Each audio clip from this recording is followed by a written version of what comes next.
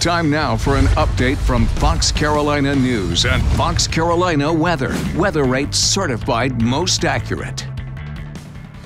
Good morning. Time for your news and weather morning update from Fox Carolina News. Breaking news from Western North Carolina. The Asheville Police Department is investigating a shooting that left 2 people critically hurt. It happened just before 7:30 near Buffalo Street. We have reached out to officers for more information, and of course we'll be sure to keep you updated as we learn more.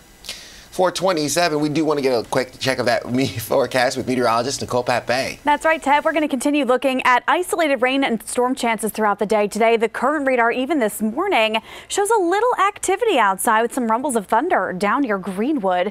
This will continue on and off. Most of the morning, though, will end up nice and sunny with an afternoon storm threat as highs get to 90 degrees.